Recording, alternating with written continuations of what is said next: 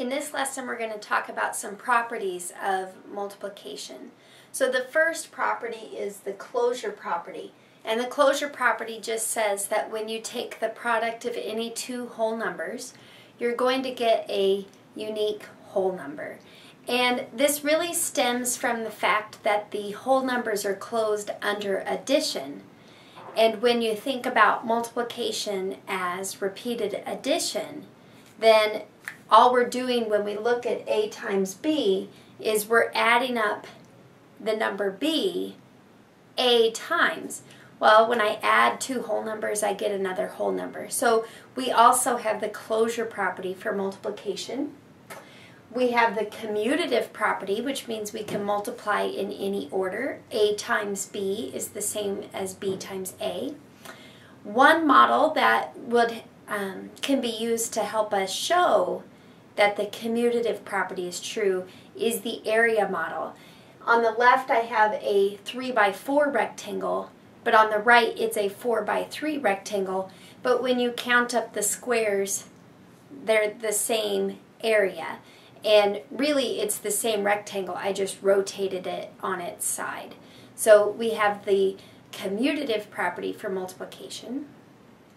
We also have the associative property, which means when there's parentheses involving multiplication, it's not important which ones you multiply first. So A times B and then times C is the same thing as A times the product of B and C. And in this picture, it's a volume because I have three numbers multiplied together. So we have length, width, and depth. And so if I look at a 3x5x4 box, then I could cut it up, slicing it from the front to the back, and I'd have one slice that's a 3x5. I'd have a second slice that's a 3x5, a third slice that's a 3x5, and a fourth slice that is a 3x5. So this represents 3x5 times 4, because I have 4 slices. So that's represented by 3 times 5 parentheses times 4. Or we could slice horizontally, and so we get these 3 slices. And these slices are 5x4s. And so I'd have one slice of size 5x4, 2 slices of size 5x4, 3 slices of size 5x4. So this is 3 times 5x4. You may also notice that we could have sliced in a different way, but these two pictures help us to see that the associative property holds. A fourth property for multiplication is the identity problem. The multiplicative identity is the number 1, meaning 1 times any whole number just gives us that whole number back. And so 1 times A equals A. We also know A times 1 equals A because we have the commutative property. We can multiply in any order. So here's an area model. If I have a 1x4 rectangle, we can see that the number of squares inside is 4. I also put up the Cartesian product model. Let's say that we've already chosen that the first name for our baby boy is going to be Michael, but our middle names are either Thomas, Alexander, or Benjamin. When I look at the cross product of the first name with the last names, we get Michael Thomas, Michael Alexander, or Michael Benjamin. We only have the 3 choices. And so this is showing 1 times 3 equals 3. Another really important multiplication property is the zero multiplication property, which says that when you multiply by 0, you get 0. And I used the repeated addition model to show that 3 times 0 is equal to 0. By repeated addition, 3 times 0 means I have 3 groups of 0. So I'd have 0 plus 0 plus 0.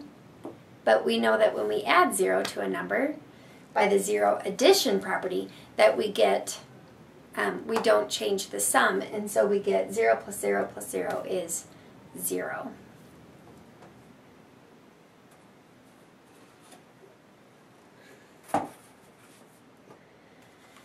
This property combines both multiplication and addition.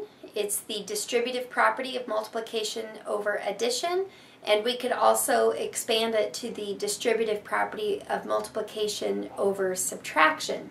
So on the left we have A times the quantity B plus C equals A times B plus A times C. And then on the right side I have the subtraction written. A times the quantity B minus C is A times B minus A times C. So why is this property true? Let's model it with repeated addition. If I look at 3 times the quantity 2 plus 5, repeated addition says that this is 2 plus 5 plus 2 plus 5 plus 2 plus 5. It's 3 groups of 2 plus 5. But we have the associative and commutative property of addition, and so I can reorder these terms, and I'd have 2 plus 2 plus 2 plus 5 plus 5 plus 5. So I get 3 groups of 2 and 3 groups of 5. And so this is showing the distributive property of multiplication over addition. 3 times the quantity 2 plus 5 is the same as 3 times 2 plus 3 times 5. Another really great model to show the distributive property is the area model. If I'm looking at 3 times 2 plus 5, I can think about it as a rectangle where the left side is size 3 and the bottom side is 2 plus 5, which equals 7, but I broke it up into a blue rectangle that's 3 by 2 and a red rectangle that's 3 by 5. So the total area could be found either by first gluing them together and noticing it's a 3 by 7, or looking at the area of the blue rectangle, which is 3 times 2, and then add that to the area of the red rectangle, that's 3 times 5. I also wanted to show the subtraction, the distributive property of multiplication over subtraction. The same picture can be used to show 3 times the quantity 7 minus 2 is 3 times 7 minus 3 times 2. So 7 minus 2 is going to be just this 5. I had a full 7 and I cut off 2. That leaves me with 5. And so the red rectangle is my 3 times 7 minus 2. But we could take the entire rectangle, which is a 3 by 7, and then subtract the blue rectangle off of it, which is a 3 by 2. And we end up with the same area. And so it is important to think about modeling these properties to help our students see why they're true.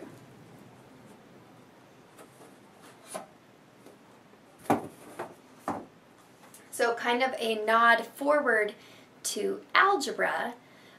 One thing that we might do in the future is look at the product of 3 plus 4 times 2 plus 5. Well, we'd have to use the distributive property twice. So I'm going to use the distributive property and look at it as 3 plus 4 times 2. So I'm taking this whole thing as a factor and multiplying it by 2. And then multiplying it by 5. So I get 3 plus 4 times 2 plus 3 plus 4 times 5. But now we get to use the distributive property here. And we get 3 times 2 plus 4 times 2. And here we get 3 times 5 plus 4 times 5. And I really like the area model. I have one side that's 3 plus 4 and another side that's 2 plus 5. But notice it's cut up into smaller rectangles. This upper left rectangle is a 3 by 2. The lower left rectangle is a 4 by 2. Then we have a 3 by 5 and a 4 by 5.